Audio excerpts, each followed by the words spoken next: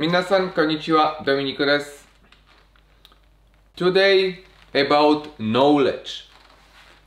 However, knowledge not about Japanese language itself. General knowledge.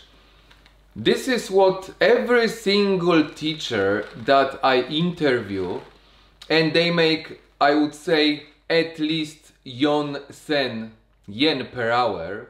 Most of them, they have private classes, whether online or in person, and they all mention that as one of the most important soft skills for a good teacher. What do they mean by that? Two types of knowledge. One type is related to Japan in general.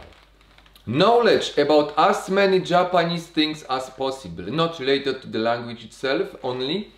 For example, about manga, about movies, about history, about culture, about food, about different places. Why? Because every student is different, every student has different hobbies. You as a teacher should find out what are the interests of students, so this student will be more talkative, will be more happy to study Japanese with you, because that will be about the topic that he likes, he is familiar, and he's very happy to study. If you don't know student's topic that he likes, for example, he or she likes manga, and you as a teacher, maybe you don't like or you don't know anything about, you cannot answer immediately. This student is not motivated. This student feels a bit, the classes are boring.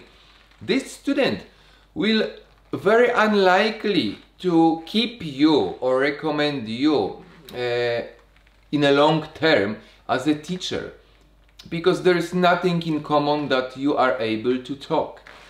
That's why you should have as much knowledge as possible about different topics, especially about Japan. Now, it doesn't mean that you need to like every topic, no, but you should know some basics about the main topics that foreigners like about Japan.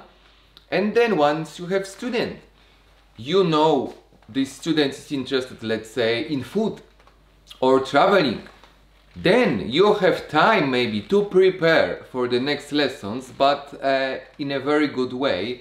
You know this topic will be keep coming back many times, so you should be working about this topic or topics, creating your lessons and making student happy. And second type of knowledge, it's a general knowledge worldwide. For example, knowledge about finance, about law, about politics, about traveling. This type of knowledge is also very important, because if your student is studying, let's say, law, or is a lawyer, or is studying finance, you need to be able to understand student and to have interesting conversation with student to make him or her interested, happy, motivated. That's why teachers who are very experienced, for example, usually teachers coming from different fields, they did different works before, or they had many students, they have automatically this knowledge. Or teachers who've been overseas traveling a lot, their knowledge is wider.